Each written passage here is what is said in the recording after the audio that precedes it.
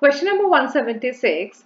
Skeletal muscle is connected to bone with the help of, and the options given are tendon, ligament, hyaline cartilage, and elastic cartilage. Tendon connects skeletal muscles to bone, while ligaments connect bone to bone. So correct answer to our question is option number 1. Let's move on to the next question. Question number 177. Choose the odd one with respect to neuroglial cells of the neural tissue, and the options given are: first option, they make up more than 50% of the neural tissue. This is the correct statement. Second option, they are involved in secretion of myelin sheath around axons of neurons. This is also a correct statement. Oligodendrocytes, which are a type of neuroglial cells, they secrete myelin sheath around axons in the central nervous system. Option 3, primarily responsible for conduction and transmission of nerve impulse. This is an incorrect statement because impulse conduction is the function of neurons, not the neuroglial cells. Option number 4, help in providing support and protection. This is a correct statement.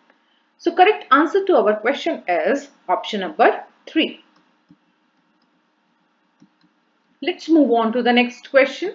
Question number 178. The most abundant and widely distributed tissue of the human body is, and the options given are epithelial tissue, muscular tissue, skeletal tissue, and connective tissue.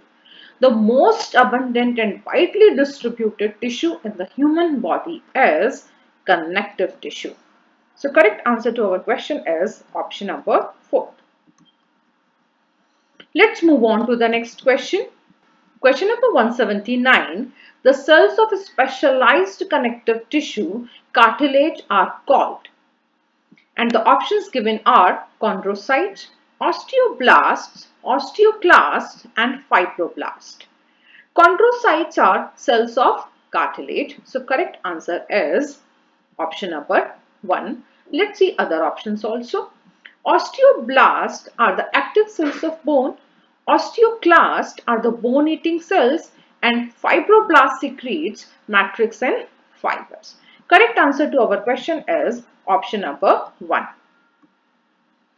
Let's move on to the next question.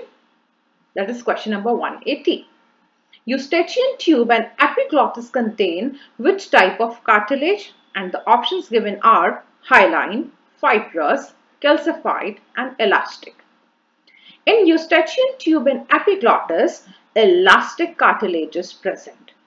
Hyaline cartilage is present in nasal septum, end of long bones, tracheal cartilages, etc. Fibrous tissue is present in intervertebral disc and pubic symphysis. Calcified cartilage is present in suprascapula of pectoral girdle of frog. So correct answer to our question is option number 4. With this question, I would like to end zoology discussion of this test. I hope all your queries and doubts have been solved. Thank you very much for watching and best of luck for your next exam.